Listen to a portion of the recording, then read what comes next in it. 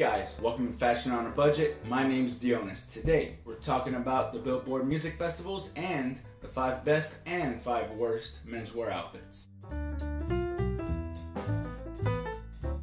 So we're gonna kick things off with the 5 worst outfits from the night, and in no particular order, our first candidate is Lil Uzi Vert. Now, as you can see, Lil Uzi Vert is in a really strange outfit. He looks like a pirate. He looks, no man should have a sheer shirt on, especially one that shows so much skin. I mean, if you're tatted up and you have that much art on your body, still, that should not be an excuse to show that much. And I mean, maybe he really likes Pirates of the Caribbean. I don't know what to say. Second on my list is Sway Calloway. Now, either this is a very unfortunate picture or he really has no fashion sense whatsoever. The thing is, any man can get a slim fit suit, but the thing is, it's how you put it together and how you accessorize it. Now, the first mistake he has, he buttoned the wrong button. And unfortunately, it's just, it looks bad on all means of the word. Either that is just unfortunate or, I mean, you shouldn't be put in a position where you don't know what button you're buttoning up. So always remember the first button or the first 2 buttons if you're wearing a 3-button suit. His other mistake was wearing a tie that matches exactly with his pocket square. That's just a bad move all on its own. It's very cheaply put together, and I think he needs a stylist to put together his outfits in the future. Next on our list is Logan Paul. Now, I know there are a bunch of fans of his, and maybe he doesn't like to dress up that much. Maybe he's not a fan of clothing, but if you spend that much money on your shoes and you look like that, it's unfortunate that the money can't save an outfit. Fendi shoes are great, and I think he's pulling them off in the worst way. It's just the jacket just doesn't go with him, and he looks like a typical high school kid. So we're gonna leave it at that. Now we got Sean O'Donnell, and I don't know, something about him pulling up his sleeves and the tie seeming a little bit long on him, and he just looks, he looks even younger than Logan Paul, and it's just a bad look compared to what I saw. It's not extremely terrible, but it's pretty bad. So I'm unfortunately gonna have to give him a really bad note on this look. He looks like he's a kid that could pull off pretty good looking clothes, but this is just one of those instances where he didn't. And last on the list is Jussie Smollett. Now, as you can see, there's something off about this outfit. Wrong, off. It's the fact that he has such a nice looking jacket, and then he pairs it with these super cropped trousers that don't go at all with the look. And the chambray shirt just doesn't go with the outfit at all. It seems too long, and it seems just out of place.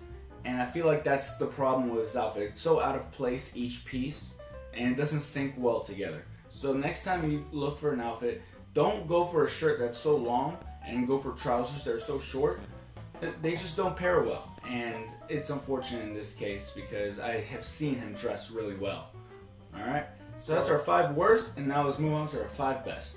Now, in order, because I want to give a special mention to our number 1 candidate, but in order from 5 to 1, our 5th best dressed is DJ Khaled, and he just looks great. I mean, DJ Khaled has really improved on his fashion sense and the way he puts together an outfit, and this is just a great example of putting together a great, almost tracksuit outfit with a great bomber jacket, great track pants, dope Air Jordan 4s, and that's the thing about DJ Khaled. Even though he's a little bit overweight, he still can pull off a great looking outfit, and he knows how the clothes should fit him. And it's without a doubt one of my favorite outfits of the night. Moving on to number 4, it's Drake, but when he was performing in that all white outfit. So he looked great in this look, and what I love about it is the fact that he has great tech wear inspired pieces on it, especially the top that has an elasticated collar, and it goes with the vibe of this current season with the sportswear outfits and mixed with the tech wear. It just goes great. Great fitting on him as well. It looks fantastic. I love the cargos on the bottom. spectacular look. He really pulled it off, and congratulations to Drake for winning all those awards.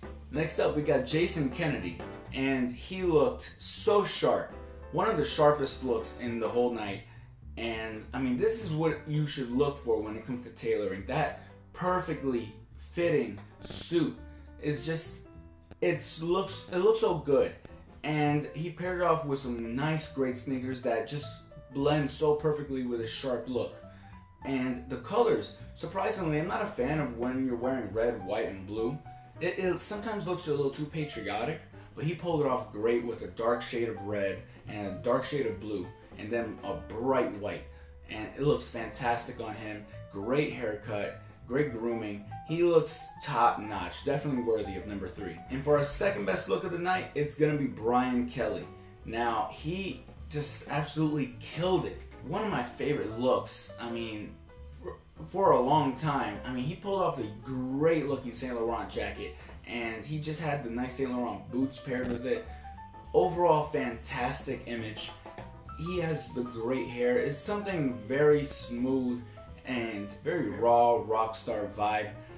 I'm just really digging this look, and I couldn't give it enough points. He really did a great job in pairing together a great outfit. And at number 1, this guy blew me away.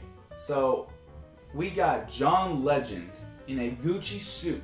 Now here's the thing, right now you're just seeing the front, but what's incredible is what he has in the back, and that is the Gucci signature embroidery.